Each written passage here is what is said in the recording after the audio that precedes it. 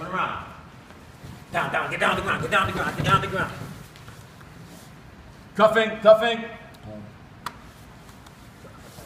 So the day 3 training is it's retraining.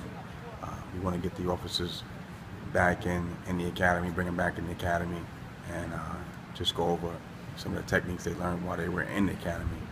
And we want them to we want to bring them together as a platoon.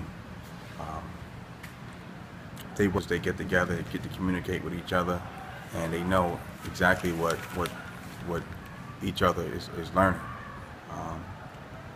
They're able to use the same techniques that they're learning here during the day 3 training. They learn about a passive resistance. They learn about an aggressive person, and they know what to do when they get in that type of situation, when someone is actively resisting them or aggressively resisting them. And now they're back in the academy training with each other, going over the same maneuvers that they probably would use when they're out on patrol.